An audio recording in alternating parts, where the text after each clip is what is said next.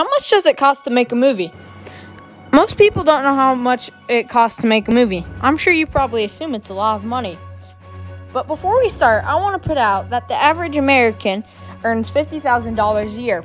So let's start. All the movies don't cost the same. For example, a movie called Napoleon Dynamite cost $400,000 to make and only made $40 million.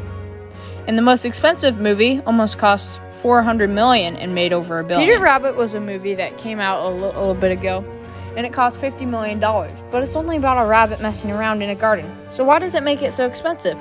You might think that a big explosion and a big actor takes a lot of the money, but that's not entirely true. But lots of the time, what makes it so expensive is not an actor and an explosion.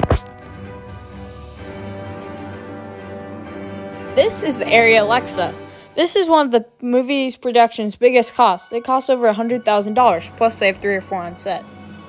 If you want to see why it's so expensive to make a movie, just stay after the movie and watch the credits. Big actors can make millions. Then you have the big people like the producer, director, and director of photography. And they have a cameraman, or 2 or 3, or a whole department. They have a rig team. A rig is like a tripod on a crane. Then they have the lighting department. Then they have a sound department. And they have an electric team to keep all this stuff running.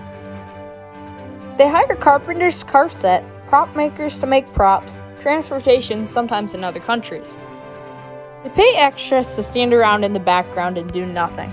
The costume designers, makeup and hair. Then they have a second and third unit who do the shots that don't have the main actor in it. You need to feed them. You need a stunt team and stunt doubles, casting directors. You need grips, key grips, assistant directors, a previs team, which is basically just animating before they shoot, animals, and their trainers.